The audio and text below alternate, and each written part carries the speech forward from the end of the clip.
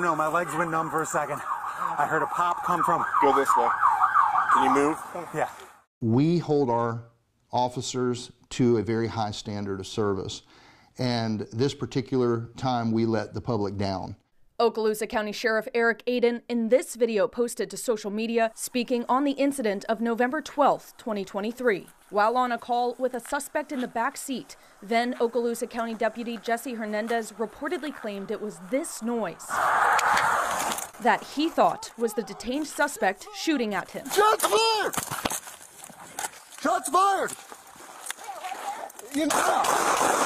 Hernandez and Okaloosa County Sheriff's Sergeant Beth Roberts, who was on the scene, both shot into the patrol car.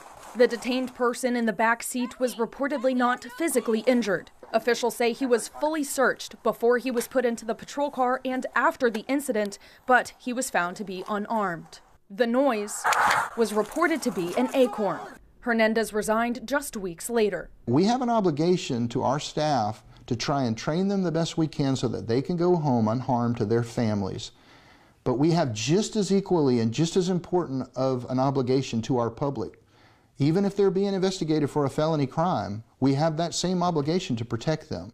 In a recently released 44-page report of an internal investigation, it states Hernandez used excessive force. But for Roberts... Jesse, how are you? Okay. The report stated her response was in an effort to save Hernandez's life and that her response was reasonable. Sheriff Aiden offered his apologies to the man who was in the patrol car. We are so grateful and prayerful and thankful that he was not injured.